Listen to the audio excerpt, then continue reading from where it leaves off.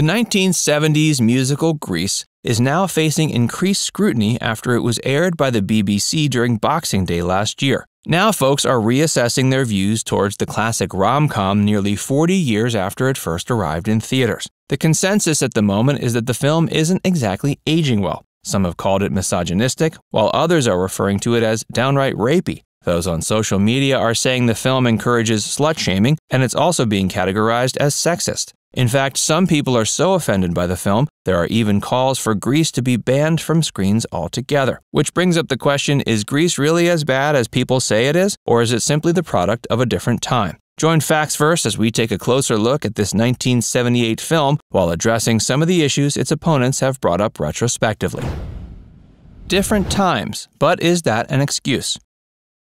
Grease hit theaters in 1978 and starred John Travolta and Olivia Newton-John. The musical tells the story of two young teens, Sandy and Danny, who get all caught up in a youthful summer romance in 1958. Danny Zuko, played by Travolta, clad in leather and donning a greaser haircut, is the quintessential bad boy who lucks out and gets a chance to spend a romantic and wild time with the more straight-laced Sandy, played by Newton-John. Their drastically different characters and ideals are what inspire the sweet yet somewhat naive Sandy to give herself a grittier makeover while adopting a more bold and loud attitude to win the affection of the boy of her dreams. And it's for this reason viewers in the early 2020s aren't exactly thrilled with the film's premise. Perhaps the most problematic moment of the film takes place during the Summer Nights song sequence with the questionable lyric, "Did she put up a fight?", which is sung to ask Danny when he's recounting his journey of seduction with Sandy to his buddies. Some folks are even calling the film's plot racist, homophobic, and overtly sexist.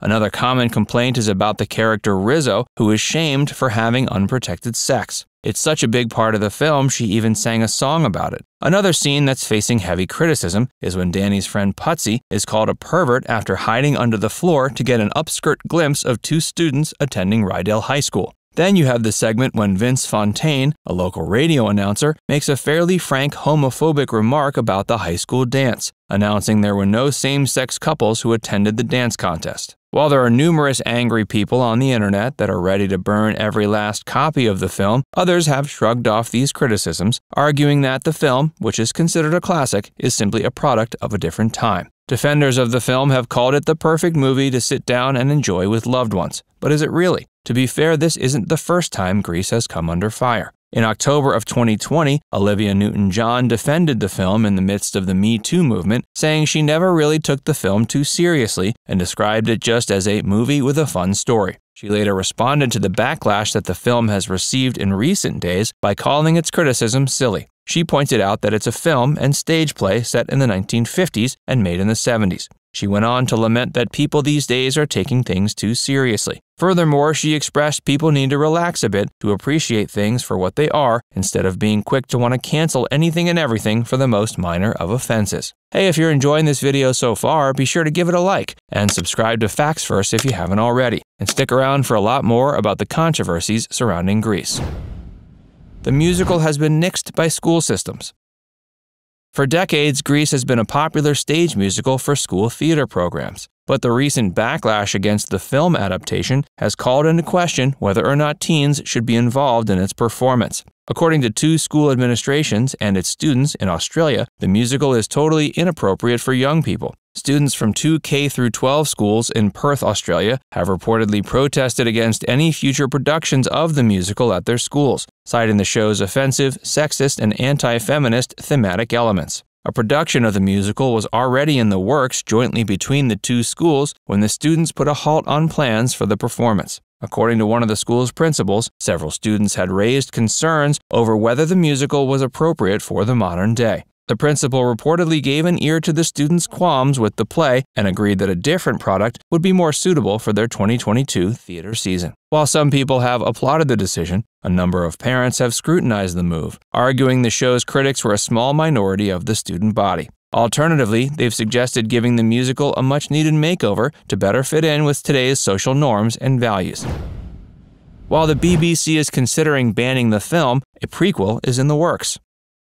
It doesn't look like the debate surrounding Grease's appropriateness in modern times will go away anytime soon. If anything, the controversy has just started. But the timing of this newly emboldened scandal is interesting since a Grease prequel is said to be in the works. Summer Lovin', which has been described as a full-on musical, is said to tell the tale of the days leading up to Danny and Sandy's adventures in the halls of Rydell High School. While the film will no doubt try to match the tone and imagery of Grease as much as possible, it'll have to limit itself a bit on how much it can borrow from the original, especially considering these recent debates over the film's content and themes. Summer Lovin', which is currently in pre-production at Paramount, does not yet have a release date, but it's rumored to focus on the fling Danny and Sandy had before reconnecting at their high school. At the very least, producers of the upcoming film will have to seriously consider criticisms of the original film while taking steps to avoid some of its pitfalls. It was announced in 2019 that HBO Max was planning a Grease spin-off series to air on their platform, but it seems as of right now that project has jumped ship and is now in development over at competing streaming service Paramount+.